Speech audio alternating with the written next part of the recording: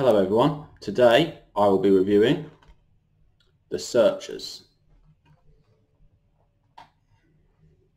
So The Searchers is directed by John Ford and stars John Wayne, and it's a Western and it's set in Texas in 1868, which is a few years after the end of the Civil War, and John Wayne plays Ethan, who's a Civil War veteran. And at the start of the film we see him come home to see his brother's family, which includes his two nieces and his nephew, and what ends up happening is that an Indian tribe, the Comanches, come and burn down the house, kill some of the family, and kidnap the two nieces, including Debbie. And really the main focus of the film is on John Wayne's character Ethan, who sets out to try and bring back Debbie. Now, what is interesting about this film is that it's a Western and it's regarded as one of the best Westerns of all time, definitely one of the best American Westerns of all time, and I would agree with that. Definitely, I think it's a fantastic film, and John Ford and John Wayne, they teamed up to do a lot of films together, most of them Westerns, and this is often regarded to be their best pairing. So, straight into the story then. So we see John Wayne's character Ethan, he teams up with Jeffrey Hunter's character Martin, and they set out to rescue Debbie back. Now, John Wayne's character Ethan is a very interesting character because he's not just a one-dimensional character in this film. He has lots of different sides to him, and although he's a hero, we really get the impression that he's a very angry, impulsive and reckless man who, in a few scenes, we see him get a little bit out of control. And you can tell he really hates the Indians, but he doesn't just hate them because they kidnapped his niece, but he hates them because of who they are, because they're Indian. And we see in one scene that this is really demonstrated when they come across a dead Indian laying in the ground, and when they find him, Ethan shoots his eyes out. And the reason he does that is because the Indians believe that if their eyes are shot out, they won't go to the happy hunting ground when they die, and they'll be left to drift in the wilderness. So Ethan actually really hates the Indians even when they're dead. He doesn't even want to give them that. So the story actually takes place over a period of about 5 years, and we see the older version of Debbie and the younger version of Debbie. So the older version of Debbie is played by Natalie Wood. The younger version is played by Lana Wood, who is Natalie Wood's younger sister. And most of the film really focuses on Jeffrey Hunter's character Martin and John Wayne's character Ethan going out to try and find Debbie. There is also a bit of a subplot in this film, which is quite interesting. So Jeffrey Hunter's character Martin has a bit of an on and off relationship with Vera Miles's character Laurie.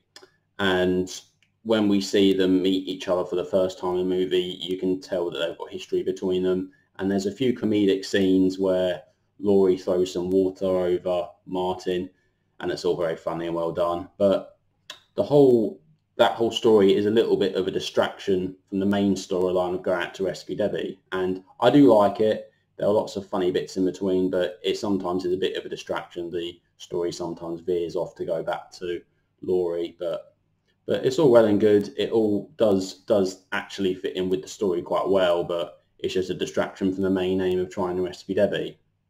And the scenes with Laurie and Martin, they're often quite funny, and really most of the film, it's a Western. It's not a particularly funny film, but there are a few scenes splashed in which, you know, might get a few laughs, which I quite like, to be honest, because it keeps the story going. And this is one of those films actually where I never got bored. I did not feel like there were any scenes which dragged on in particular, or I was never checking my watch or looking at the time. It all moves very smoothly, and it's constantly keeping me engaged and makes me want to know what happens next and keeps me watching. And that is a very good thing, because you'd be surprised the number of films I've seen where, although they're very good, there are sometimes scenes which go on a bit too long or which could have been cut out. Now, when I think of my favourite Western of all time, this isn't actually one that really springs to mind. My favourite Westerns are probably Shane and Butch Cassidy and the Sundance Kid, but this is also very good. And what this film is best at is delivering what you want from a Western, or what most people want from a Western anyway. So with the setting, it's absolutely fantastic with the whole Cowboys and Indians theme.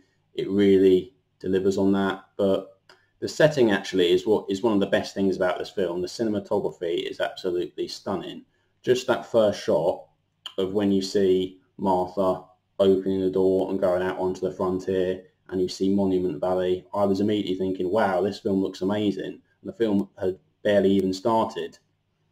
And yeah, Monument Valley, it really looks absolutely beautiful in this film. We get to see it throughout most of the film because the whole film is set during there, and all the shots of them riding through the desert, it just really looks amazing and just really brings the whole film alive.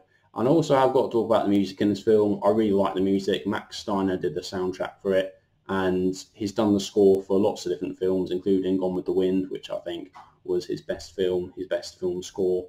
And this is absolutely stunning. And there's a few different themes in this film. So there's happier themes and there's sadder themes, there's fast, there's slow. It's all a bit of a mixture. It's not just one mix of constant noise. It really brings the whole film together and makes it an excellent watch altogether. The relationship between Ethan and Martin in this film is really interesting because they spend most of the film together, but Ethan doesn't really like Martin. Now, Martin is an 8th Cherokee, and you can tell that Ethan doesn't like that because he even points it out in the first scene when they meet. And they find themselves having to get along throughout the film, but they're constantly disagreeing on everything. And yeah, there's a few scenes where Martin's even thinking of leaving and Ethan's thinking of leaving, and they constantly fall out, but they manage to team up together in the end. And it just really makes an interesting watch. It really makes the whole story interesting because they're two very different characters, but ultimately they have to get along in rescuing Debbie, which is the film's main goal. So I have to say, altogether, overall, The Searchers is a fantastic Western. I really do think it is one of the best Westerns of all times. It's gone down as a classic, has an excellent reputation. Some of the scenes, as I mentioned earlier, might distract from the main story a little bit with the Laurie and Martin storyline, but really that's no big issue. Really, it works all together when it comes down to it in the end. So yeah, I'm going to give it a rating of a 9 out of 10. So The Searchers, so there we go, guys. So what do you guys think? Have you seen it? Do you like it? Do you dislike it? Please let me know down in the comments what your thoughts are. Anyway, thank you very much for watching. I'll see you in the next video. Take care.